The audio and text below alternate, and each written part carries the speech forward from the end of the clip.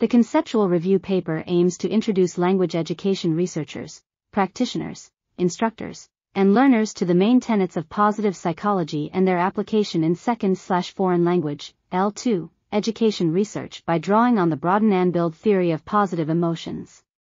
It explains how individuals' positivity can result in their flourishment and development in any aspect of life, including L2 learning and teaching.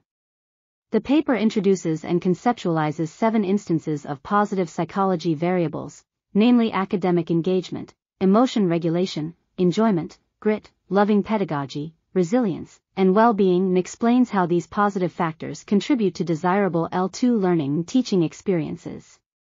Potential theoretical and pedagogical implications are drawn to enhance the quality and effectiveness of language education systems and their respective stakeholders. The limitations of the studies in this area are explicated, and suggestions for future research are provided to expand the extant literature on positive psychology in the domain of L2 education. This article was authored by Yongliang Wang, Ali Derakhshan, and Lawrence June Zhang. We are RTCLTV, links in the description below.